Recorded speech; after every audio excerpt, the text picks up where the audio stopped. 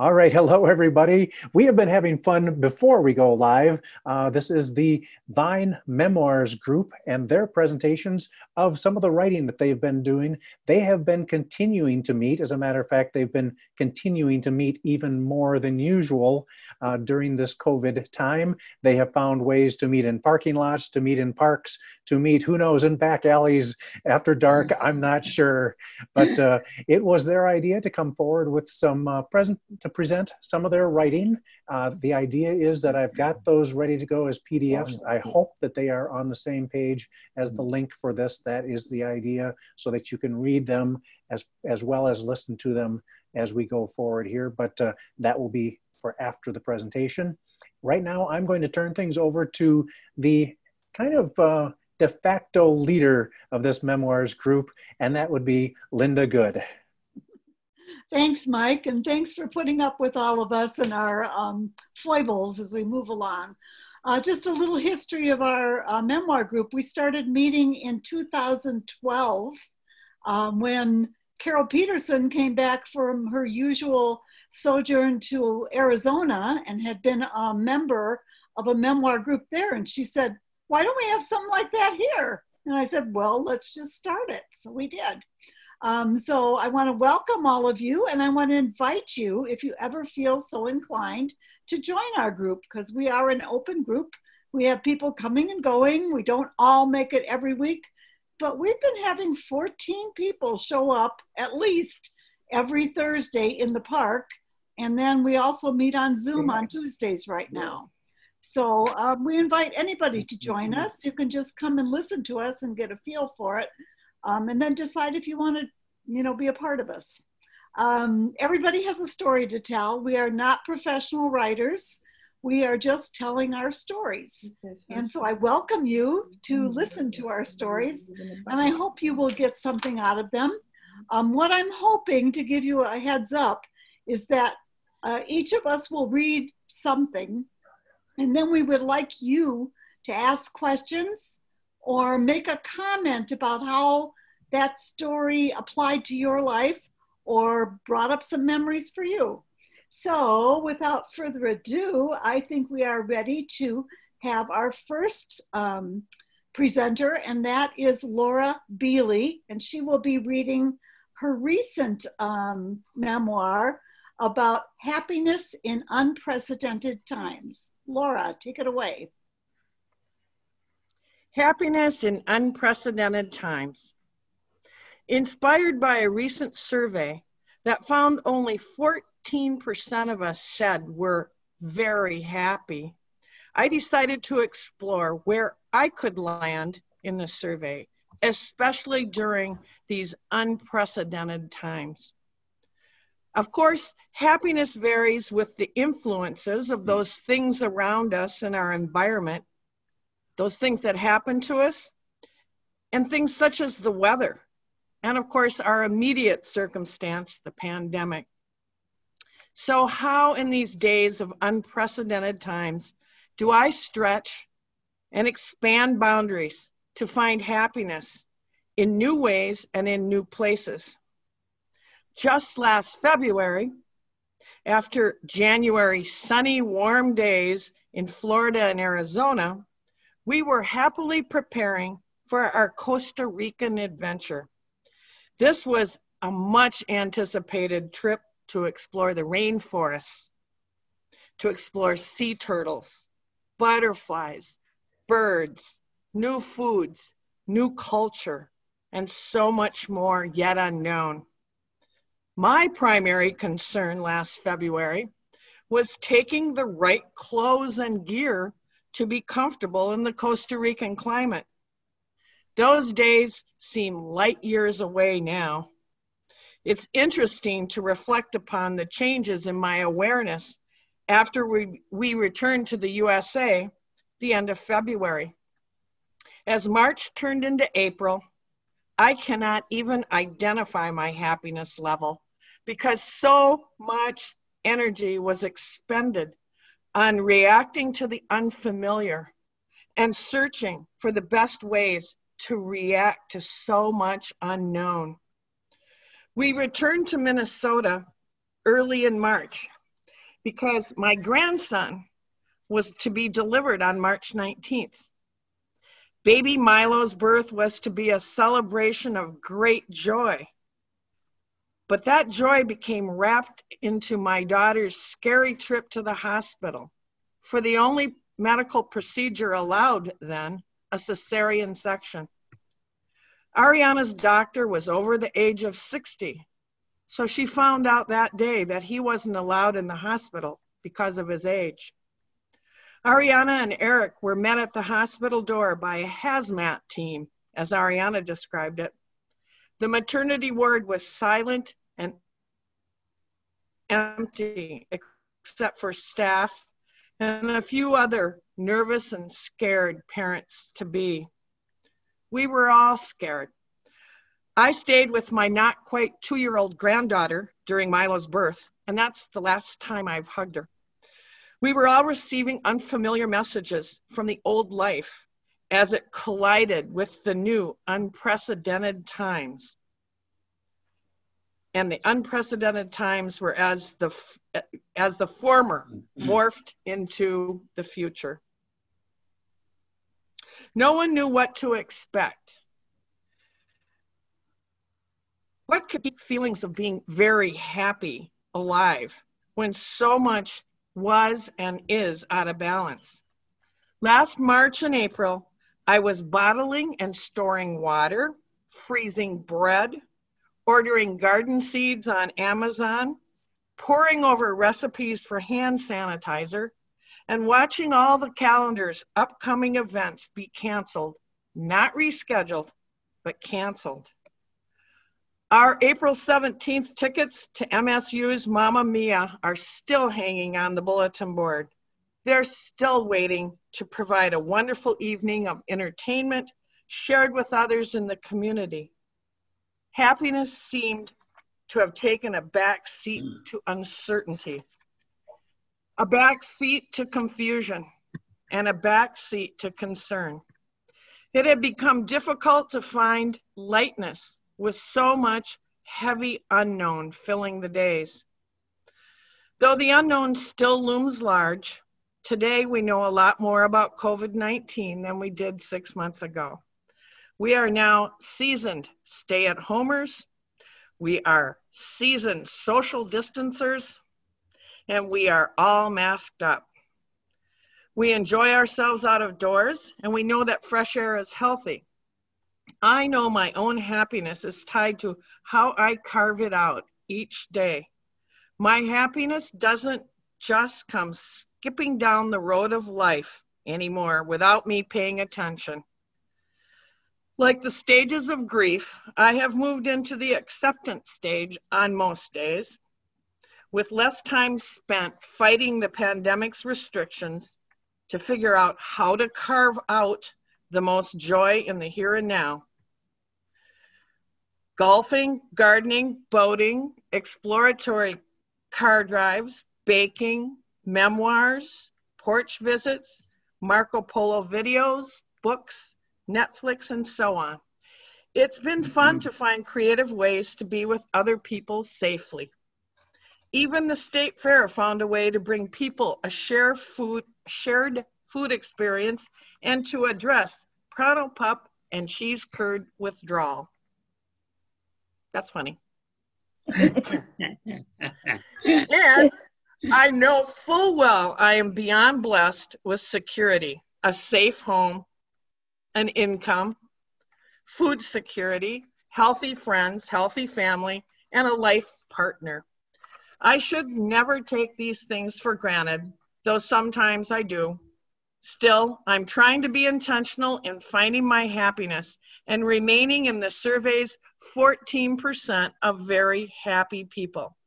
Of paramount importance is to be part of other people's happiness and have meaningful contact with others. Our current predicament requires all of us to commit to the greater happiness as well as the greater good, and to carve out happiness each day. It's a priceless gift to be happy and to share happiness with others in these unprecedented times. My parting message is don't forget to vote in November, and let's hope for tremendous happiness on November 4th. Yay, like bravo! Yeah. We found our cheese curds at Fleet Farms. That's why we didn't laugh. Yeah. I'm going to ask for 3 comments or questions for Laura.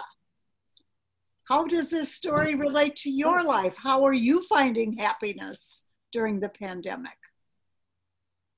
Well, I was wondering, because I know Laura travels a lot, and I've been doing some exploring of sites nearer Mankato. I wonder if you've taken any trips, day trips perhaps, that you might have overlooked to find your happiness in travel.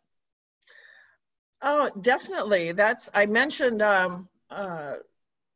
day exploratory car trips. So sometimes we've just driven around the lakes out here, where places we haven't been before.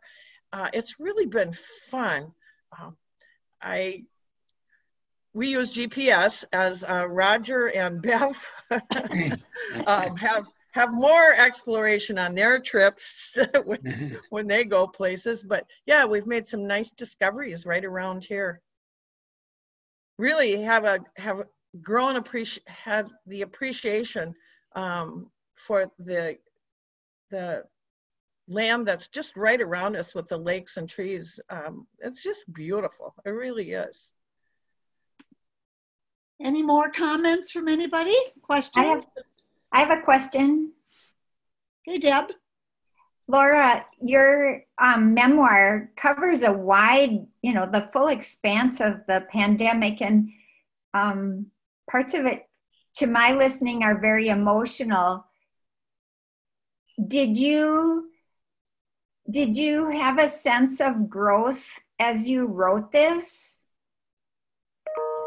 Good question.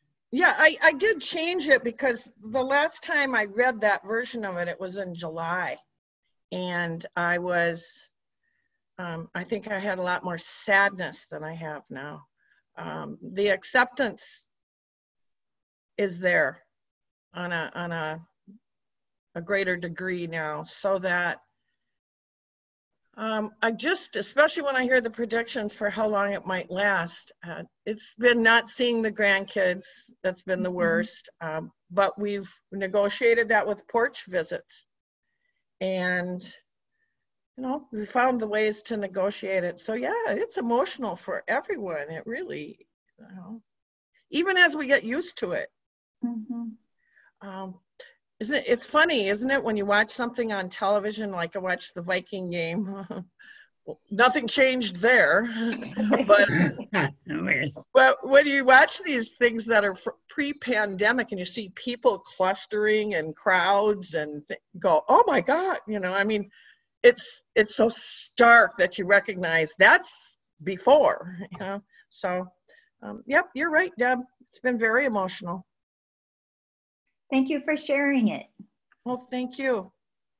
And I have one more question or comment from somebody, please.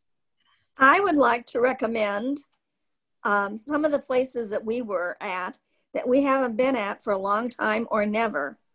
One of them was the Benson Park in North Mankato. It's just lovely. It has trails, it's got children's play equipment, it has bathrooms, it has benches, and it has the buffalo statue.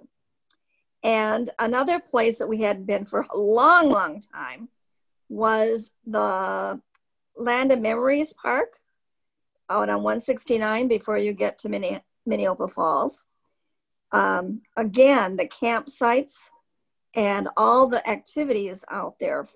The day we went, there were several teams of Frisbee playing, and they have campsites in the sun and campsites in the shade, and it's just a wonderful place. And then, of course, we went to Minneopa several times. And Roger, I can't remember the name of the town we went to that's near New Ulm. Hanska. Henderson. No, not Henderson. Hanska. You're right. Kathy remembered. Hanska. Yes. Hanska. That's a What did Henderson do? neat little town. Yeah, a really neat little town. So if you haven't been there and you just need to get out of the house, there's a place to drive to. Okay. Thank you, Bev. And isn't it interesting how multiple members of this group could tell you where you'd been? Yeah, they read my stories. Most of the time, we just want to tell Roger where to go. Yeah, I've been told before though. Okay, we need to keep moving forward. So our next reader is Jan Prane. Jan. Whoops, you need to unmute, Jan. Can you hear me now? Yes. Yes. Okay. Well, we'll go back in time. This is a childhood memory from the 40s, and I've titled it, Never So Happy to See a Pair of Old Shoes. Growing up in Radcliffe, Iowa, a town of 700, the Iowa State Fair was a big deal to a young girl about 7 or 8 years old. During the 40s, however, people stayed away from crowds because of the fear of contracting polio. I could barely contain my excitement when I learned we would be going to the state fair. My mother had made me a red and white striped skirt and a midriff sleeveless top to match in white, trimmed in the red and white striped material, and on the matching top, she had sewn a letter J out of the striped material. I thought it would be the perfect thing to wear to the state fair. The state fair also occurs in August in Iowa, and I had already done some shopping for school clothes. I was thrilled with the purchase of red penny loafers. Of course, I expected to wear my new shoes to the fair, especially since they were a perfect match for my skirt and top. My mother advised me that we would be doing a lot of walking and wearing new shoes would not be the best idea. That made no sense to me at all. I persisted with my request and she finally relented. She was right. There were acres of sights and lots of walking. When my feet began to hurt, I did not want to tell my mother. After all, she'd warned me and I had begged to wear them. I did get some rest when my parents and the parents of the other family enjoying the fair with us decided to go into a very large tent to see Sally Rand and the fan dancers. Children were not allowed. We were given strict instructions to wait outside. Oh, I was glad to be able to rest my feet, and it was fun just staring at the big pictures advertising the show and watching the people coming and going. I thought with rest, my feet would be fine again. Sad but true, they still hurt after resting. I put my feet out of my mind when I became enthralled with the stand selling little live chameleons. The man was explaining how chameleons could change their color to match the environment around them. I was fascinated.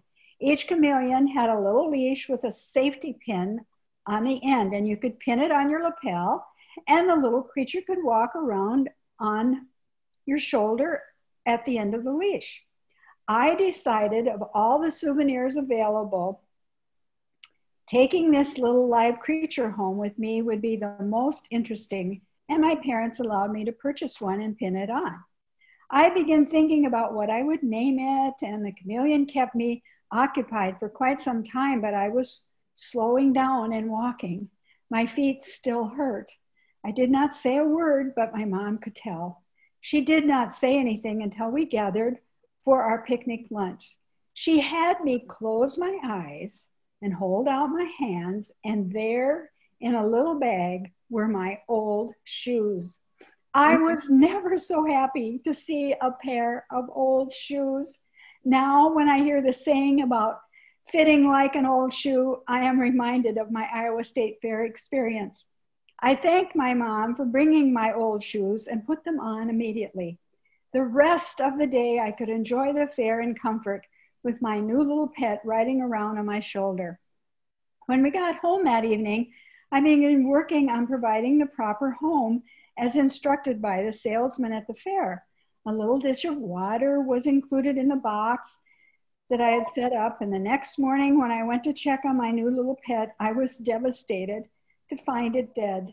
Some tears were shed. The only explanation we could come up with was that the cotton leash shrunk from getting wet and choked the poor thing. We had a proper burial in the backyard, much to my mom's embarrassment. As I told about my state fair adventure and the death of my chameleon, I also told our friends and neighbors about the Sally Rand show my parents saw. I can never recall this experience without remembering one of my childhood poems. And so I will share that with you now. And it's titled Choosing Shoes.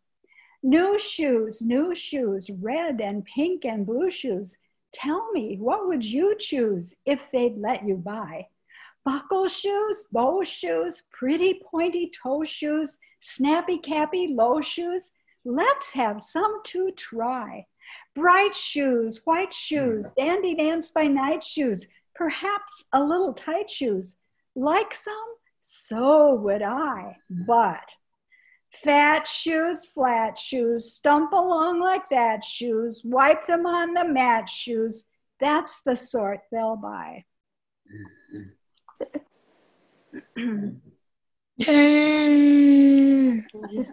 Thank you, Jan. You had so much in there that people might want to comment about. State fairs, chameleons as pets, your shoes, Sally Rand. Who would like to give us 3 questions or comments to Jan? I would. Thank you. Your mention of the polio epidemic brought back some memories for me. We were going to country school, and my parents were really concerned that in that very small group, maybe 12, 15, that especially my little sister that was in 1st grade. So they kept her home all fall, didn't let her go to school. And after I married my husband, I found out that his sister indeed had polio, was in an iron lung for months and months, and always had a limp after that. So, and I meet people that are about that age that have a limp or have an insert in their shoes or something, and they will say, they will explain, well, I had polio. And I think my parents were just as anxious as we are about some of the things today about polio. Thank you, Karen. Who else are we going to hear from with a comment or question? Just sticking with the polio theme, Bailey Bluffton in town, I think most people know Bailey, had polio as a child, and it reoccurred in later life, not exactly reoccurred, but he had a real setback from the polio. And I didn't realize that happened. And I don't think we know about COVID-19. That's right. Whether or not that will reoccur and cause problems later in life for people. So it's something to think about when you don't want to put that mask on. And for those people who like to go to politics and not have masks, that's very dangerous stuff. It's still an unknown. All right. Thank you, Roger. One more comment or question, and then we'll move on to our next reading. Who was Sally Rand? Well, in those days, it would have been a risque fan dance. You know, it would be women scantily clothed with doing a performance with fans. So that's who Sally Rand was. Okay. Thank you for your comments. And we'll move on to our next reader, who is Mira Frank. And she is going to read one of her poems called Chicago South Side, 1957. Mira, take it away. Hello. I'm in a poetry group, and we've been reading poets that write about race and culture. And so that was like the genesis of, of where this well, I mean, the genesis was from my experience, but that's why I wrote it at this time. Chicago South Side, 1957. Each Sunday afternoon, Emma visits her grandmother. She attends Catholic school. I go to the neighborhood public school. We are both 10 years, about the same height. Emma has straight blonde hair and blue eyes. My hair is curly brown, and I also have blue eyes. We visit on Grandma's porch, share stories, read aloud Nancy Drew mysteries, play jacks, cut out paper dolls. The Sunday after Easter, I ring her doorbell. The door opens. Emma latches the screen, says, "I can't play with you anymore. You killed Christ." The door's shut.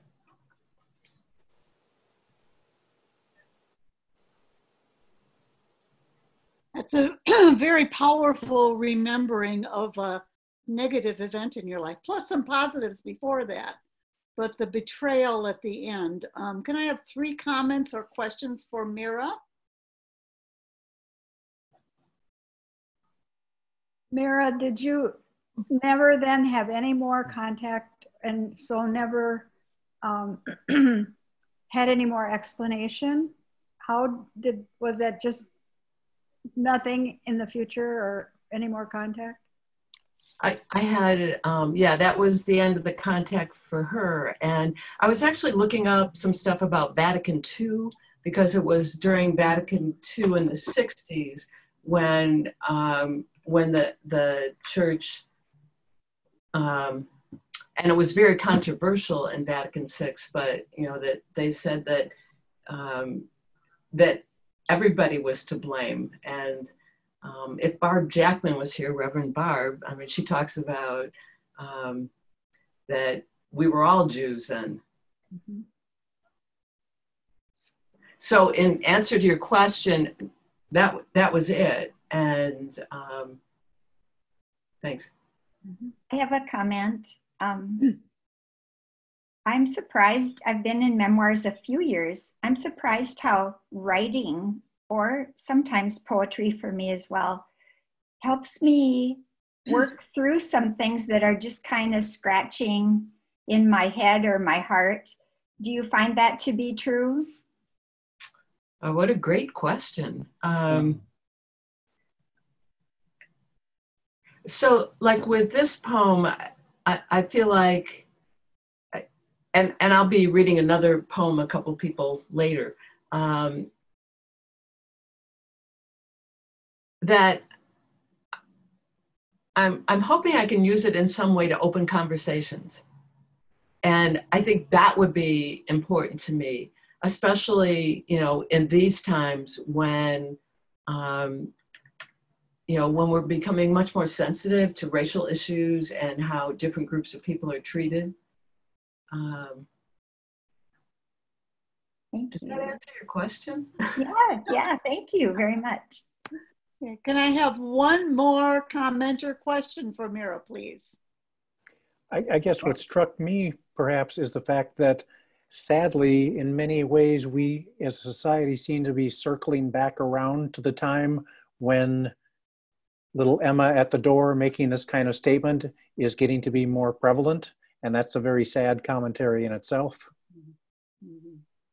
And I wonder if it's more prevalent or people are talking about it now. And I think the talking about it gives me hope that we'll all rise together. Thanks. Thank you, Mira. That was a hard one to listen to sometimes. It jolts us into realizing that not everybody's accepted like we'd like them to be. So thank you for sharing. I am the next reader because Barb Jackman needed to bow out, so I am the replacement reader. And this is a memoir that I wrote on July 10th, 2017. I overheard him say, "Look at the old lady," as he splashed in the water at Henniker Pond with his sister. I kind of chuckled to myself as he said this, but then it occurred to me that he was talking about me. He had probably based his assessment of me on my gray hair because he couldn't see much more of me in the water. I had not thought of it before, but I am a bit of an anomaly at Hinnaker Pond. If a painter were to come represent the scene at Hinnaker Pond, the picture would show a grassy hillside descending to a sandy beach. At the top of the grassy hill, there would be picnic tables with families of older people sitting around those tables, looking at the pond and visiting with one another. There would be people sunning on towels or blankets near the water, checking their phones, and sipping on a beverage or reading a book. The small children might be sitting on the shore with their sand toys, contenting themselves with digging in the sand. The water in the buoyed, designated swim area of the beach would be peopled with little people and a few parents supervising them. The babies and toddlers would be near shore with their floaties on their arms. They might be sitting in the shallow water or toddling out to a parent. The young children would be splashing, diving underwater, having contests to see how long they could hold their breath underwater, and perhaps playing with a ball or inflated water toys. Beyond the young children, outside the buoyed area, where the water is deeper, the teenage boys would be found throwing footballs back and forth. There might also be some teenage girls sunning themselves on floaties in close proximity to one another and the boys. Occasionally, the teenage boys might challenge one another to swim across the pond. In the deeper water, approaching the middle of the pond, one might see the older college students on their floaties, sometimes on floaties large enough to accommodate several adults, often with a can of some beverage in their hand. Occasionally, there might be people in kayaks or on stand-up boards traversing the width of the pond. But if one is watching closely, an old lady might be seen swimming around the perimeter of the pond. So seeing an old lady in the water was a novelty to these children. "How does she do that?" the boy said, as he watched me doing my end of routine surface level sit-ups as I come into shore. As I made my way under the rope of the buoys and headed into the swim area, he addressed me directly. "Hey, old lady," he said. Well, I am old, and I hope that I'm a lady, but it is more polite to call me a grandma because I am a grandma and a great-grandma. His mother, standing in the shallow water, said, "I'm sorry, he has no filter." I replied, "That's okay. I know that young children say what they see and can be brutally honest at times." The mother apologized again. I wish that I had been more quick-witted. I could have asked the children if I was the old lady who swallowed a fly or the old lady who lived in a shoe. Nursery rhymes do not do justice to senior citizens. I wish I had stayed a bit longer and played with them, having them jump off my shoulders like I used to have my grandchildren do when they were small. But I had finished my hour-long swim and had errands to do before I came home, so I left the water with thoughts of my being the only old lady in the pond. Okay, 3 questions or comments from anybody. Well, I really get surprised sometimes at the reaction of someone to me. I was in the clinic not too long ago, and to my surprise, there was a young woman, and when she saw me coming, she immediately jumped up so I could sit in her chair. And it's like, oh, wow, I'm that old now. It takes a while for us to realize we're old, I think. Yeah. Oh, I don't think of either of you as old. You're both so vibrant and active that, you know, you may have gray hair, but that's about the only thing that gives it away. Yeah. Well, it just takes you by surprise. You haven't been thinking of yourself in that way. And Right. Well, What it made me think of, and Kathy maybe will remember this too, because when I was in high school, that wasn't the cool park and pond that you described. It was the pit. And sneaking out to the pit was almost naughty. So Yeah. there was a lot of skinny dipping, and people who went to the pit were taking chances. So that's what it made me think of, being a very young lady. Right, right. Well, I remember John Hineker, who owned the pit, was a friend, and he said the city told him that either he sold to them or he undertook the expense of fencing it in so that no one could get in because it was an attractive nuisance. And so he decided he would have to sell it.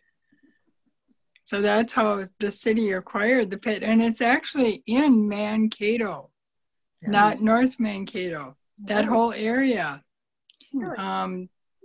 The area of Mankato, the boundary followed the old riverbed.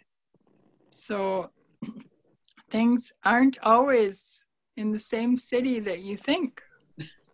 So an attractive nuisance is like good trouble, I suppose. Yeah. And that leads me to John Lewis. Mind taking aside for a second, Linda? Sure. I'm reading the John Lewis book, and your water made me think of, he began his preaching to the chickens on his farm. He decided to baptize one, and he held it in the water in the little creek too long, and it drowned. So after he baptized the chicken, he wondered if he was really made to be a preacher. He killed his first baptism, but the chicken came back to life later. A great read, by the way, for those of you who are interested. Thanks, Roger. Okay, we're ready to move. Whoops, more comments? Well, I just have to add this. I recently saw a t-shirt that has a new term for the aging senior woman, and that's a queen-ager. I can make a little comment that I think I saw that just yesterday in the Free Press, that they're talking about developing Hineker Pond. Mm-hmm. So Hineker Pond, as we know it, may not be that long. So well, I think they're developing around it, the Mm-hmm. area where the bowling alley is and some of the lighter industrial across there too. I think they want to take advantage of the beauty of Hineker Pond. Yeah. All right, we're going to move on to our next reader, and that is Karen Verberg, and she's going to read about mouse encounters. Well, this is a part of from my book that is my memoirs. It's about 80 pages long. So naturally, since I lived in the Dakota Plains, I needed to write about the country school experience.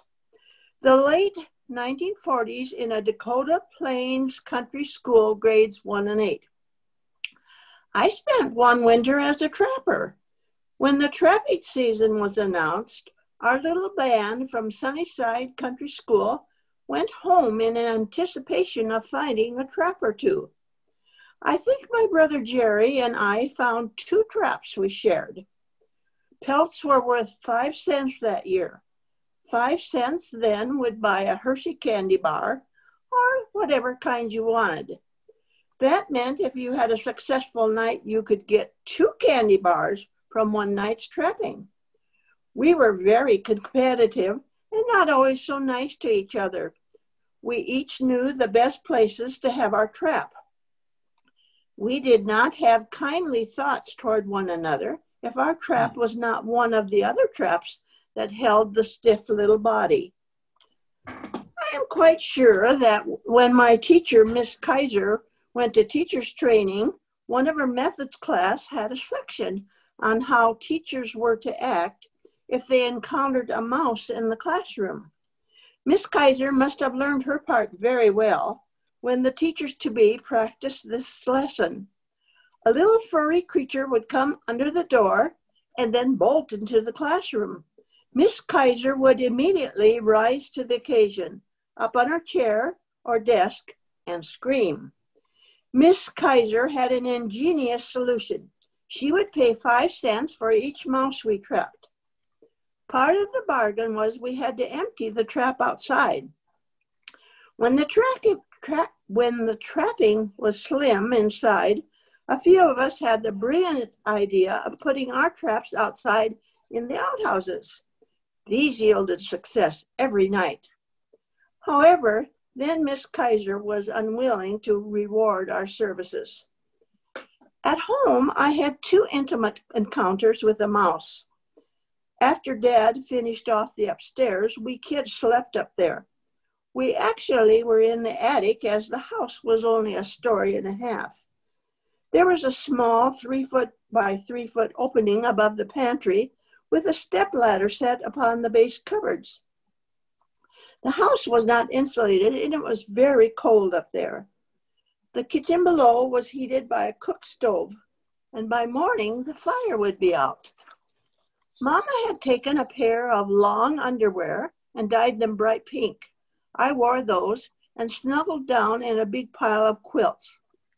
One night I woke to discover I was sharing my bed with a mouse. It drew near to my warmth. I reached down until I felt the furry body, flung him out, turned over, and went back to sleep. That mouse survived the experience, for it wasn't about the next morning, but it never returned. There was a period of time we kept sacks of chicken feed out in the garage. Mama had put a large empty tin can down in the sack to scoop up the feed. I was doing chores and reached down in the sack to get some feed. The surprised mouse ran up into my parka sleeve.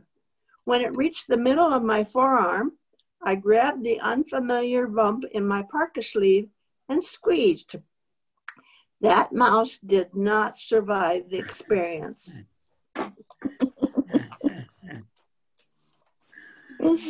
Okay, what memories did that bring back to any of you? Remember to unmute if you want to say something.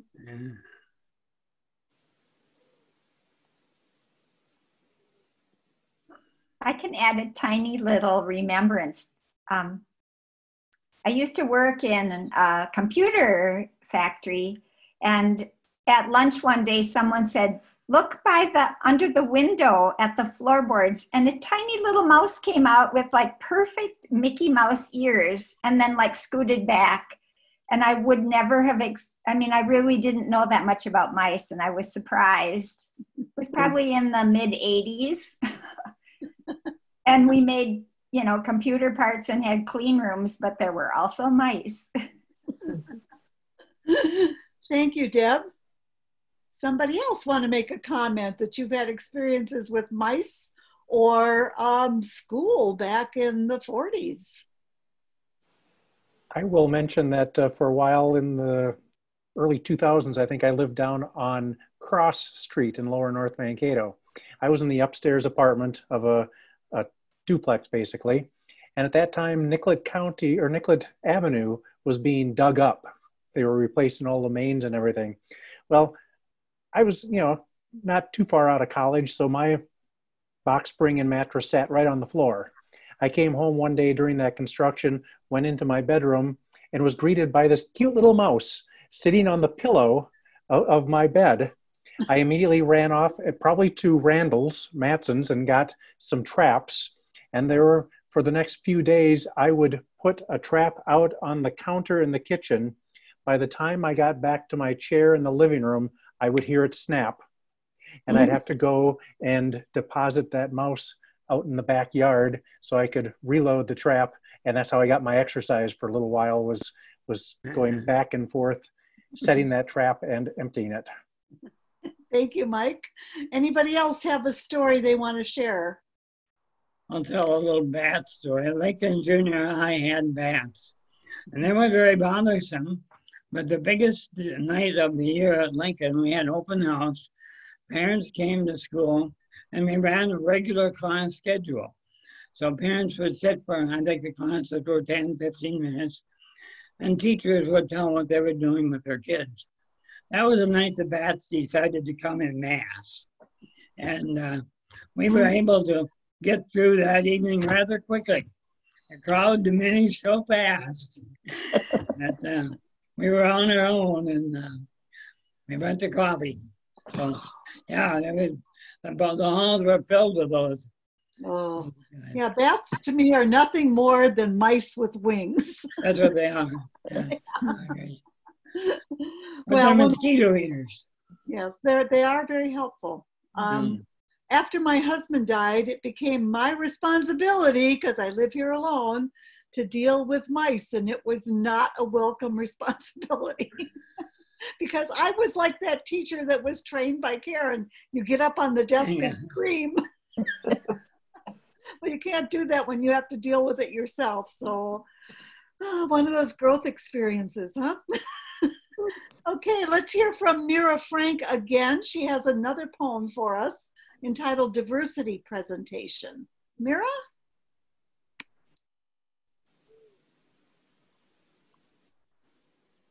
Hello.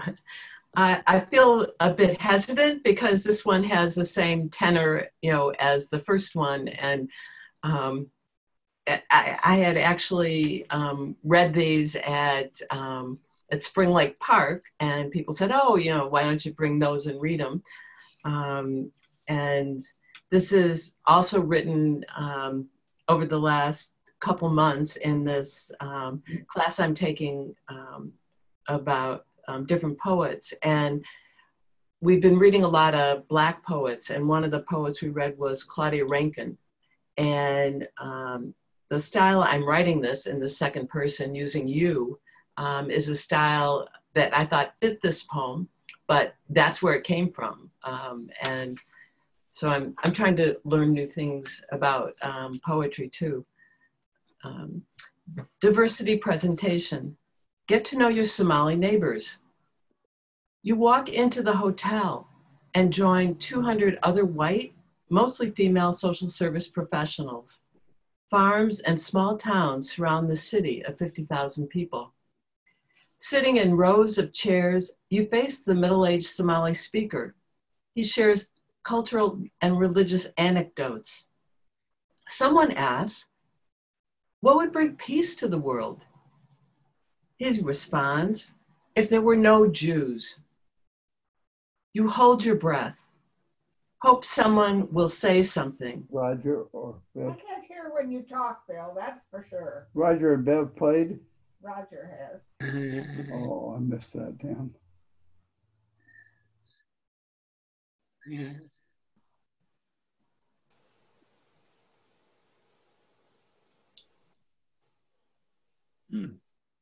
You hold your breath, hope someone will say something. There's silence, no embarrassment, no surprise. After the presentation, you approach the speaker. Oh, you must be Jewish. He turns his back. Thanks. Another powerful writing that makes us really look at ourselves in a lot of ways too. And it may not be that we are addressing Jews, but we might be saying something just offhand that we just don't even think about. Like that speaker didn't think about offending somebody by making such a brash statement.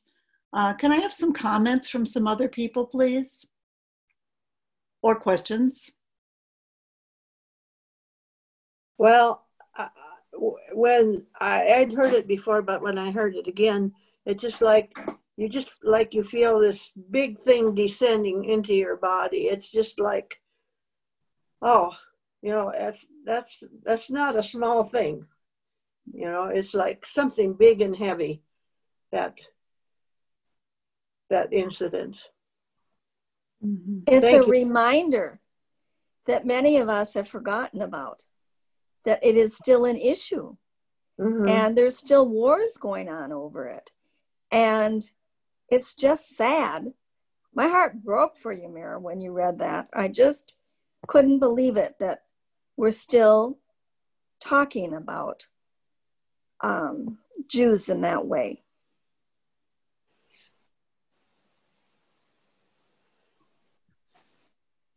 It's always inappropriate to label a whole group because of maybe one negative experience we might have had with somebody that we perceive as representative of that group. We all know that there's diversity within any group. And there are, I'm Polish, there are some Poles I don't want to be around, but I'm not going to blame every Pole for the problems of the world. And so it's just really, we have to learn to confront people, I think, when they make a statement like that, we're somehow conspiratorial when we don't call their attention to it. I think it's just a lack of awareness that it's just something that's a part of them that they're just not even aware of. I will give an example, and I've given this to the memoir group before, so sorry people, but you're going to hear it again. When I was teaching in South Dakota, I had a Native American student in my class, and my classes were 3 hours long. So by the end of 3 hours, students were really ready to get out of there.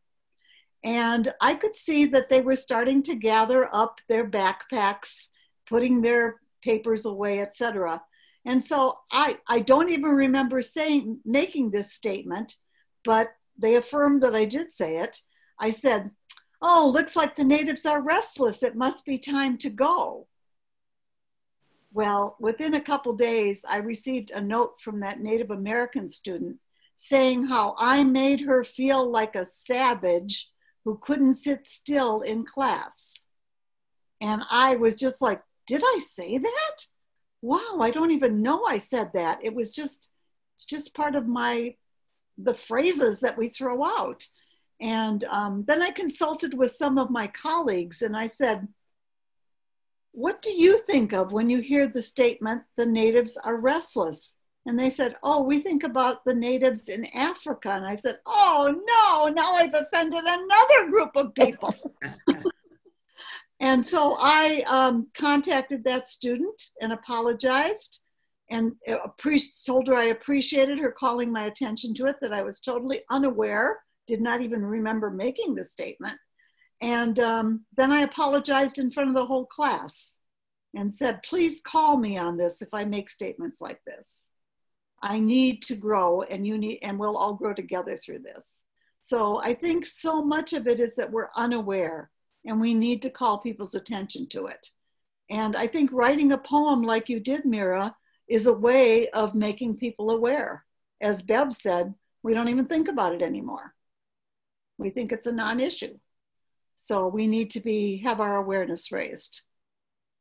One of the things that I've noticed is it's okay if we use these slurs as long as that group isn't there. Oh. Which is different than, like the example you're giving about, I didn't think about it. And yeah, thanks. Do you think there was an assumption that there were no Jewish people in the audience? That this person could make that statement? Well, there are very few Jews that live in Mankato. So,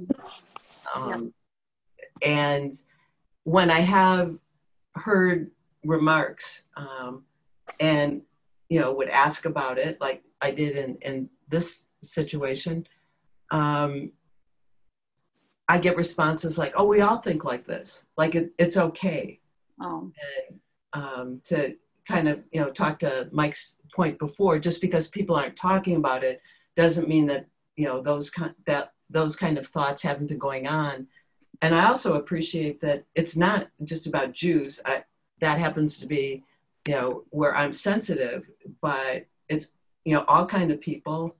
And that I think it's something that is an issue that's up now, and that the strength is coming together and talking about it. I've read a lot of Blacks who comment on, they have to be the ones who stand up and say something, that other people aren't standing up. And I think a lot of the books about anti-racism and white privilege are really, trying to address this is an issue for all of us. It shouldn't just be a minority group, any kind of minority group, would be dealing with. And that was the part about, there's silence, no embarrassment, no surprise. And then I would have been fine to talk to him about it. Like, you're not going to get further if someone just walks away. And, but he would have nothing to do with that. So there was, so that conversation ended. Yeah. Well, it's also interesting because he was likely a Muslim if he was a Somali speaker. Right, he was. And you think he would be sensitive to minority issues, but I've heard from people around town that's it's us and them. And I think as a social worker and as a Jew, I've always felt like it was us. There is no them. We might have different habits or different interests, but what came to mind? Scapegoat. Well, you're cutting out, Laura. Keep trying. Yeah. A number of ways, and I looked up the definition of scapegoat. A person or a group of people who are blamed for the wrongdoings, mistakes, and faults of others, especially for reasons of expediency. So I thought the reasons of expediency was an interesting part of the definition. Just to blanketly scapegoat whole groups of people, it may not even be based on the meeting of one or two people. You may have never met anybody, but it's a convenient scapegoat. So, okay. Thank you, Laura. And thank you, Mira, I just like to say how much I appreciate the way you can say something with just a few words. And, you're certainly a case where less is more. Yeah. And it was very beautifully done. Thank you. I've worked on this story and it's been different things, but I was, working toward that. So thank you for that. Okay. Let's move on to our final reader of the day, and that is Deb Fitzloff, who's going to share a bit of joy with us about her 4th of July experience. Deb. Thank you. I just want to say how great it is. I've heard many of these before at our memoirs, and just like a good song, you just want to hear it again. So thank you. My husband, Steve, and I have lived in Mankato for 4 years now, but we have never experienced the city fireworks display that is so popular. I invite you now to come along with us as we try to find out about this. The title of my memoir is 4th of July, 2019. It is a warm, calm evening across the city of Mankato. Earlier in the day, we had purchased a pack of super-sized sparklers. We fire them up at dusk, swirling them around in the air. Higher in the sky, a sliver of moon, and in the grasses below, fireflies offer their own silent light shows. Energized, primed for more, we hop in the car for a drive around Mankato, for it now is dark. It is nearly 9:30. So traveling down Warren, we began to notice on the sidewalks a few people walking, and then in groups and families with chairs and children in tow. Taking a right on 2nd Street now, many more pedestrians and kids on bikes and skateboards. It is slow going with the traffic and the darkness and folks crossing in front of us. We realize everyone is navigating toward the river. And every random parking space and lot is filled or filling up fast. This must be big. At Mulberry, we discovered the bridge, all the lanes are closed to traffic, and the bridge deck has become like a park, a gathering spot. So we circle the Coffee Hague block and head south on Riverfront. People have found viewing locations in the higher levels of the parking ramps. You see their side-by-side dark silhouettes against the sky. At the YMCA, we head back, taking 169 over the river and toward North Mankato. The exit ramp to Belgrade is closed, but this time we are not surprised. Traveling along 169, the top of the levee is full of people set up on the bike path for a good view. And once again, cars parked everywhere. Glancing across the river at Mankato, we catch random fireworks silently blossoming above the hilly, dark landscape.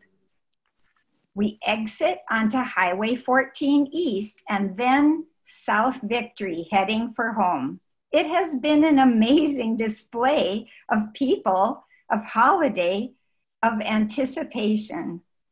We pull in the garage just at 10 o'clock and walk into the house mid booms and sizzles as Mankato's annual 4th of July show begins. We step out onto our bedroom balcony overlooking Glenwood Avenue and the city. We see the very tops of the highest fireworks through the trees. And hear smaller celebrations nearby. And now and then a rapid chatter of a string of fireworks. And in the pause, from the woods, just below us, a barred owl hoots. It was wonderful, rich, light and sound, celebrating life. Thank you.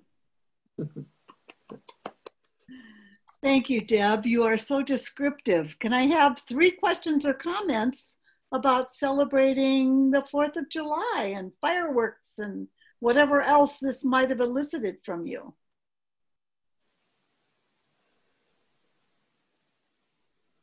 Well, I'll say something. For the 22 years I lived in Alaska, it does not get dark on July 4th. And every year I would miss because they would shoot fireworks up into the dusky colored sky, but it wasn't dark. And I would tell the kids growing up, I'm in the Midwest, when it gets dark, there are fireworks, and I'm going to take you down there. We did. I brought them down once to just experience a 4th of July with a dark sky so you could see the fireworks. And I think of that. That's one of the holidays when I lived up there that I absolutely missed the most was the 4th of July celebration. Thank you, Laura. I have a childhood book. And in the story, it's a story of all these little different mice are looking at an elephant, and they all try to tell each other what an elephant is. And, you know, one sees a trunk and one sees this and one sees that. And they come to all these different perspectives about what the creature is. And I just thank you, Deb, for giving us another view of 4th of July. From your perspective, it was beautifully done.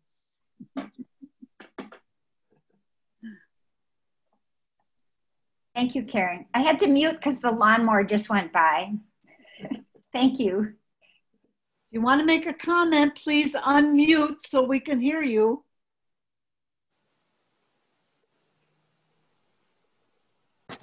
Roger's muted.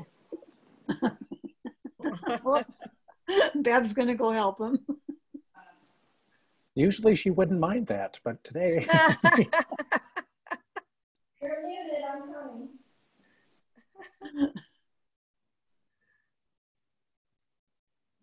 Well, I thought it was interesting how even though you didn't really get to watch the fireworks, you just found such joy in watching everything else about the 4th of July. Thank you. It's almost like, do you ever are you ever in a big group where someone's pictures are being taken, and instead of taking a picture of the focus of the event, you turn and take a picture of all the people taking the picture because they're so happy? It was like that. Deb. Yeah. Did you leave the house, you and Steve, with the intention of seeing the fireworks? And at some point, it sounds like without even talking about it, you just let go of the actual viewing the fireworks, and you both knew that the experience was complete without seeing the fireworks. But did you talk about it at all, or did it just unfolded as the way it sounds? Yes, I think that's true. It just became so clear that if we had really wanted to see the fireworks, we should probably have, gotten going a lot earlier. Right. And it turned out to be, I think I had to write about it because it was such a wonderful drive around, And then to have the owl at the end, be right in, when that owl hoots in our ravine, it feels like it's right on the deck. It's so clear. Thank you. Anybody else? Deb, it brought back a memory. My daughter-in-law is English, and her parents wanted to visit us over the 4th of July because they wanted to experience what the 4th of July was like in the US. And they came, and St. Peter goes all out with a parade and old-fashioned 4th of July celebration at the park, and then fireworks at night. So it was a long day, and it was very, very hot. But I think they got what they were wanting to experience. So that was the important thing. I live on Belgrade, and so I can walk over there. Don't have to deal with cars and stuff. So I kept like waiting for you to, we're going to park here. There's still some spaces. And so that was interesting. I like, the way, Laura, that you were framing it, because, I wondered about that. So I'm able to just walk over there, walk into the park, walk back, and easily be on the bridge and watch. A great place to watch the fireworks is from the bridge between Mankato and North Mankato. Okay, well, those were all of our readers for today. I invite people to join us. We will be, most of us will be in the park on Thursday at 10 o'clock at Spring Lake Park. We meet in the shelter closest to the pond between the pool and the ball fields. I unfortunately will not be there because I'm having retinal surgery tomorrow. So I'm going to miss a couple times, but I'm sure the group will be there. They just keep coming on out. We also have a Zoom connection on Tuesdays. So if any of you who are not members of our group want to be included, let me know, and I will, or let Mike know, and we will make sure that you get the code for the Zoom meeting. We, as you saw, a variety of our writings today. Most of the time we write on whatever we choose to write on. Occasionally we will do an all-together write, and we will all write on the same topic and just see the various perspectives that come out about, outhouses or shoes or, I can't even remember all the things we've written about over the years, but it's always a joy to just hear different perspectives. We are not professional writers, but we enjoy hearing our stories. And we know from research that if you write down your story and later on in life have memory issues, it's a wonderful source for someone to pull out that story and read to you to help jar your memory. It's also a nice legacy to leave to our children or grandchildren so that they can better understand us. Hopefully they'll want to read something about us later in life. When they're a little bit more mature, maybe. I know that I regret not having something more about my mother, my father, my grandparents, that I wish that I could ask them questions now and get clarification. So we really enjoy sharing our memories. And so I hope that some of you might want to join us in the future, either on Zoom or in the park. And Mike, do you have any word on when we might be able to get back into VINE again? I really don't. I just, I know that you mentioned you sometimes have about a dozen or so people. Right now, we are still at the 10-person limit, basically, for groups that gather here. So I would say that for the time being, at least, we're probably looking at a while. I can take a look to see if our largest room, of course, upstairs would be available. That would not be as intimate or as cozy as you're probably used to. I don't think we want to have a mic system that allows you to speak from across the room, but we'll see how that goes. Okay, well, thanks, Mike. You know, we are social distancing in the park. Mm-hmm. We are 6 feet apart from each other. We're wearing our mask. So we're honoring and taking care of each other through this whole process too.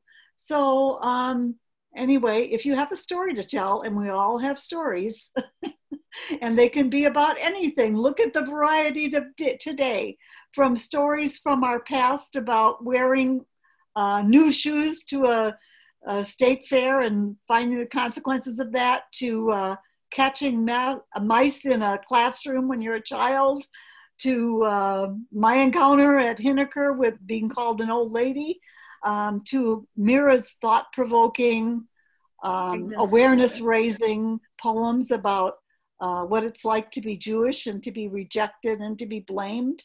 And then the joy that came out with Laura's talking about finding happiness in the pandemic. And of course, Deb with her 4th of July celebration. So we are all over the place. Sometimes we do a lot of laughing, but sometimes we cry. And we do have a code that we honor confidentiality. Of course, we're publicly sharing today, but when we're together, we say, you know, if something strikes you and you want to tell people about our stories, just leave the names off so that we can protect each other. So we're very trusting. We are an extended family. The memoir group goes beyond writing memoirs. We've had in the past Halloween parties, costume parties for all of us. We've had potlucks. We've gone on sculpture walks. Some of us have gone on some little mini trips together. So warning, if you join the memoir group, it's more than memoirs. Anybody else from the group want to make some comments before we say goodbye? You didn't say anything about treats. Oh. It's also fattening. We do have treats every week. And so, yeah. 2 people here. I think I'd like to add one quick thing. Being new to a group that had been established for a while, there was no issue with feeling welcome and joining right in and feeling part of the group. So if people are considering joining, it's very easy to become part of this family, I think. Anyone else? I just want to take this opportunity to remind people that this will be done again in 2 weeks. Yeah. It would be best if you plan to attend that you register at the VINE website. I may toss out some invitations to people who were registered for today, even if they're not on there for next time. But it's always best if you can be forthcoming and let us know that you're going to be here, perhaps. I would, if any of those who are not in our memoir group would like to make a comment, I'd really appreciate hearing some feedback. Is this worthwhile for us to share our stories with you? Are you ever going to come back again to listen to us? Any of you who are there, would you like to share some comments, some feedback for us before we have to say goodbye? Well, I can. I got to listen to you, it's probably a couple years ago, down at VINE, and I really enjoyed listening. And I'm not a great listener. Those of you that know me, I'm a big talker, so it's good for me. When you say 2 weeks, what do you mean though in 2 weeks, Mike? I'm a little confused about that. Does that mean we are doing this again on the 28th of this the month. public sharing? Right. Yep. Oh, okay. New stories, not the same ones, not the same people. Well, I would like to do this, but I'm going to have to do some writing first. I'm more about, I tell a lot of stories, but I don't usually write them down. But you're right that, I recently was cleaning a little in the basement, and I came across some writing that my brother made my mother do. And I'll just share with you the thought that popped in when you never know, when your kids might read this. My mother grew up like a family of like 12 and very in poverty, basically. But what she said in there was, I was determined that my house would be clean and my children would have nice clothing. I never knew that. I mean, is that how she lived? Yes. But I didn't know where it came from. So with that, I pass. But thank you all for sharing. You're a very special group. You'll probably see more of me if I find time to write. So. Well, thanks, Mary. And we encourage people to just come and sit in with us and get a feel for it. You don't necessarily have to have something written every time, because there are so many of us that we don't necessarily have time to listen to everybody. So just come and listen, and then maybe you'll get hooked on us like we are. Anybody else who's been listening want to make a comment, some feedback for us? Somebody who's not in our group. I'm looking. Webster's, what about you? You're muted. And Agnes, do you have anything you'd like to say? No, I'm just apologizing because I forgot to sign in at 2:00. But I listened for a while, and I wish I had heard all of them, but I didn't. Okay. It would have been fun to We're hear. doing it again, September 28th, 2 to 3:30. So join us. I am going to try really hard to remember that, because Mike was good enough to, register me and give me instructions, but he didn't instruct me to be there at 2. A lot of us are having problems with time issues during this pandemic. I set jigsaw puzzles all the time, and I got into that and forgot. I love to set jigsaw puzzles. Would you like to would you like me to give you a call, Ag, to remind you? You could, but I think I need to trust myself. Okay. Yep, I need to do that. But thank you anyway. Okay. Nice to see you, Ag. I haven't seen you in. Hi, Laura, my old friend Laura. Not old, but my former friend Laura. I've known Laura for a long, long, long time.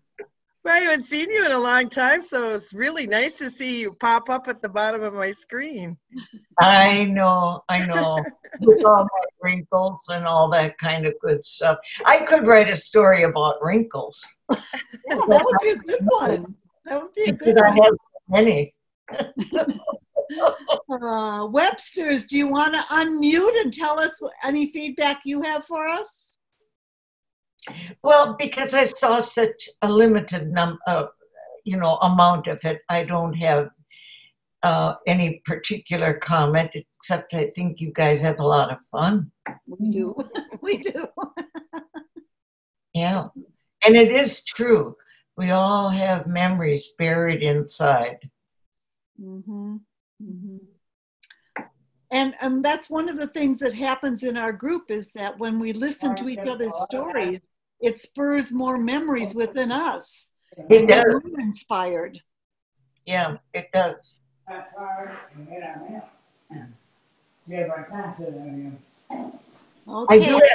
I do have to share something just personal. I I just attended my 71st class reunion. Wow. Oh, That's a long time. Wow. Yeah, Good but for you. Good yeah. for you. How many people were there?